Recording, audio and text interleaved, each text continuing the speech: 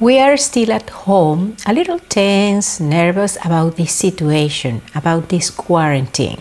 But relax. I'm going to explain today how to take things easy to come out triumphant from this situation.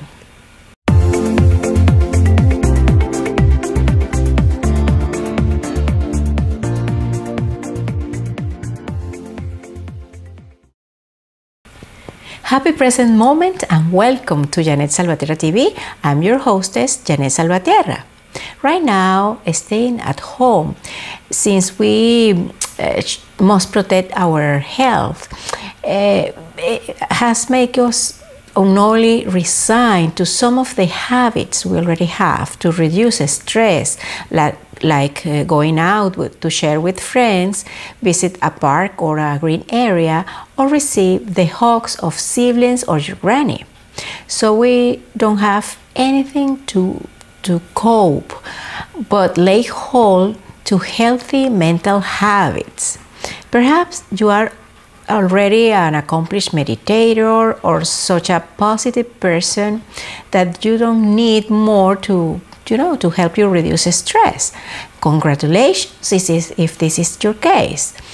But if you still need a little help to effectively manage stress, especially in this unusual situation, today I will bring you a few ideas around gratitude and where gratitude will help you to reduce anxiety, boredom, negative thoughts of envy or anguish, because your services, your products will maybe not longer be necessary and you can lose your company or your job. But first, I'm going to tell you a true story so you can understand me more easily. Conversing today with one of my soul sisters, she will tell me what her family done to celebrate the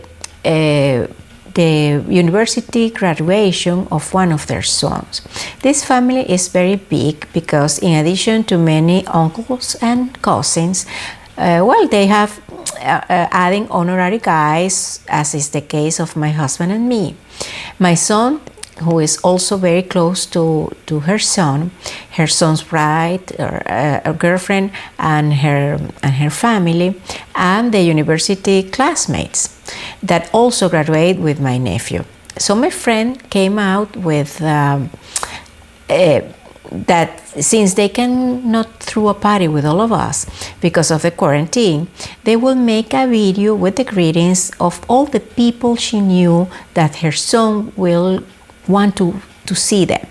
So my friend and her husband asked us to record around 30 seconds of a video with a greeting, and they took care of the editing. On the day of the celebration, only 5 people were physically present: the graduate, his girlfriend, his older brother, and parents. Together, they decorated the house, they attended the graduation ceremony, which was a live transmission or broadcast from the university via a web meeting. They shared a meal, the toast, and at the end, the final video they collect. Almost 30 minutes of greetings, songs, jokes from 120 people, which is, in my opinion, a wonderful thing. But then we conclude that in normal conditions, very surely they didn't do anything of that, because first, the typical university graduation is a massive event where they mention the graduation. They mention your graduate only, let's say, two seconds, and that's it. And of course, later you can go to celebrate with a meal in a restaurant, but probably in a hurry because the graduate wants to go to celebrate with his friends. So bless the quarantine, at least in this case. And the reality is that always, without exception, every situation in life can be seen from different perspectives, and it's up to you to decide which perspective suits you best. And you can decide to appreciate the moment gratefully or feel miserable because the thing didn't go as you was sound to do. You know, in this case, the formal graduation ceremony was skipped, the photo with the cape and gown was missing, and a typical picture with the dean and the roommates. Well, today what I'm going to invite you is basically to observe every situation you live in these days, every thought of anguish or despair, every stressful moment of confinement from a positive perspective. A perspective that can feel empowering and healing for you. Maybe you are thinking, okay, well, and how do you do that? Don't worry, I'm telling you exactly what you have to do. Before continuing, I will remind you to subscribe to this channel, turn on the notifications by clicking on the little bell, and if you enjoy it, like this video so you can help me grow this channel to continue offering you content to help you achieve your goals of happiness and success personally and professionally. Okay, now today's recommendations on how to use gratitude to help you feel better in times of pandemic. Even better at any time in your life in which there is uncertainty, a lot of stress, and anguish for the future. The first recommendation, as usual, it is to use your breath to return to your center. That is to say, feel the sensations of your body and to be able to observe your thoughts with the greatest tranquility and detachment. Take your time. You may need to do 3, 6 or more breaths, and remember to use diaphragmatic breathing so you can relax and focus your mind. Then try to observe the situation from a curious perspective, very open to other possibilities, to other options. For example, if what you face is a loss, a lack of a person or an important object, answer, what does this lack is teaching me? How can I substitute or remedy this absence? Can I ask somebody for help to remedy this situation? If what you feel is anguish for the future, answer, can I be absolutely sure that only a catastrophic outcome is what is going to happen to me? Can other things happen opposite to this that I'm anticipating and distress me?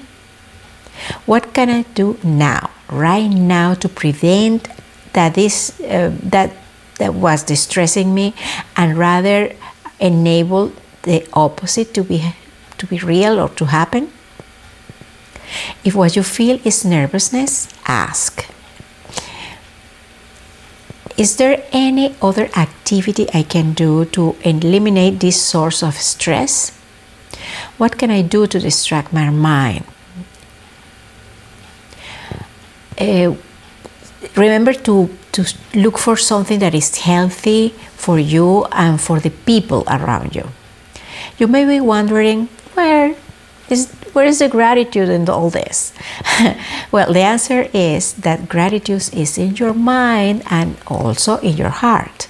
The reason is that to enjoy gratitude benefits, you must practice every day to be grateful in special conditions, but more importantly, under normal routine conditions. Thus, when circumstances change, and not exactly in your favor, as in these examples, you are better prepared to respond assertively to the situation. The question that I mentioned in those examples, well, will occur to you naturally. You will be able to overcome more easily a stressful situation, the anguish, the crisis that you live in that moment when you practice gratitude daily. I can tell you this with total certainty because I have verified it by myself, in my clients, and because there are a lot of scientific proof made by psychologists, neurologists on how gratitude affects our emotions, our body, and our attitude towards life. Gratitude is not only good for our personal well-being, for example, by protecting our mental health and make us to think more positively, be more optimistic about the future. Also, gratitude will help you be more cooperative because grateful people are less selfish and show more empathy through others, usually, of course. Gratitude will help you to strengthen your relationships and build a sense of community. Practicing gratitude helps people to get together to work tightly, encouraging them to coordinate their actions towards a particular goal. Something very relevant in our current situation with this quarantine and stay at home and all that. You may be thinking, being grateful for everything is almost impossible. There are horrible things, horrible situations, so it's delusional, absurd to want to thank for crimes and injustices. Well, that's true. And in those cases, gratitude is also supported or is due in conjunction with other healthy mental habits such as detachment and forgiveness. Scientists and activists for gratitude, as yours truly, insist on recommend gratitude to help us neutralize the natural tendency of our mind to focus on the negative.